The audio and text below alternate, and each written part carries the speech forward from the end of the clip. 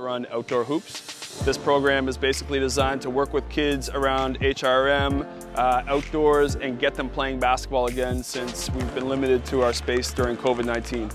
Our plan was to come outside and get as many kids from as many age groups as we could and travel around the city working with them at their home courts or at their home playgrounds. And it's expanded from workouts to being able to use our tool, which is basketball, as a community resource to build foundation and build relationships that can go further than basketball. We're going to start with our left foot and we're going to move left, going in and out of the square, each square, okay? On balance, no rush, no rush. When you're looking at all of the outdoor courts, you see people from all walks of life, from all different communities using courts that maybe we didn't even think of in the past. So when Matt put this together and opened for 20 athletes within the community and 20 athletes outside of the community, it made sense in bringing people together instead of staying kind of in your own pockets. I know right now, being out in Timberley, if I were to go play basketball, I'd play basketball out in my community. So it was really neat to see different people from different backgrounds and different ages out on the court today.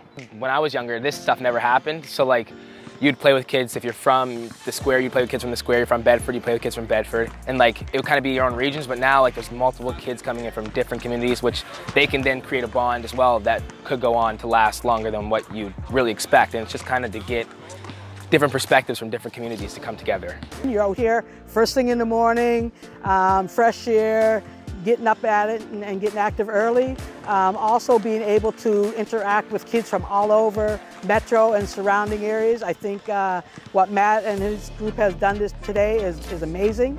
And for him to invite me to be a part of it, I'm really excited about it. They get to play with like people that like are not from their community, so they get a chance to make new friends. I feel like that's what they like the most. They get to see people who they don't normally see every day. So they had to make new friends and meet new people. It really brings communities together and helps the kids a lot with just the fundamentals of basketball and teaching them the skills to improve their game. And there hasn't been really a lot of opportunities for them with COVID, and I think it really benefits them in a positive way. It's everybody bounces the ball, everybody's on the same court. Everybody can get the same skills if they work hard enough, and it's not about where you come from. I was 100% on board, especially being able to raise money and donate it back to the communities in order to maybe help, I don't know, refurbish or do something else that the community needs. One of the things is we were able to get student athletes from all over to come in that live in the city, and we want those guys to be working in the communities and giving back. And I think it's really important at a young age, if you have the ability to go out and actually put yourself in the community, show yourself, and really work with a younger group, because they'll be the same group that comes to watch you play when you go to the Metro Center or you play at St. Mary's. So why not spend your time giving back to them? It kind of tells them like you don't have to be in like a cone of a shell of yourself. Like you can step outside of your comfort zone. Like me not being from here, it's not gonna stop me from helping other kids, you know?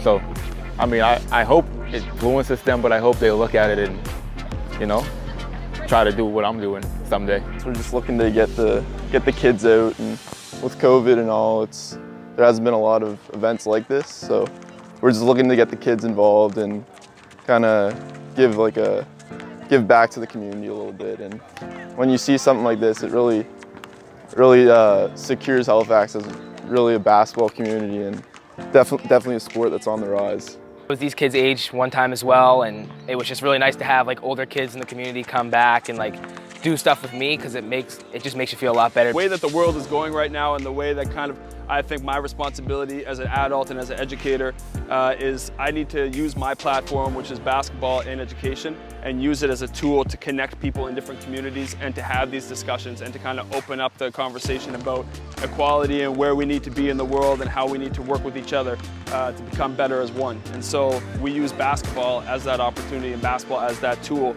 and the language to be able to bring kids together, unite them, and hopefully by the end of it build friendships. The benefit in the long run is like for the kids to see like that people actually care about them and want to like help them to get better, you know? So I feel like that's the biggest benefit from it.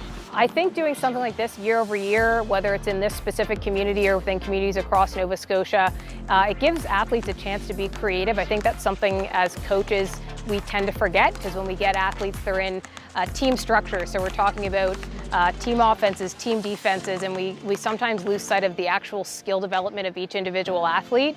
An event like this is special, but the biggest thing that people have to understand is it's not about us, it's about the community, and it's about getting people together. So if we're able to continue to grow as one and bring others together and meet new people, then our goal is already achieved. There's no better feeling than knowing that people are coming together.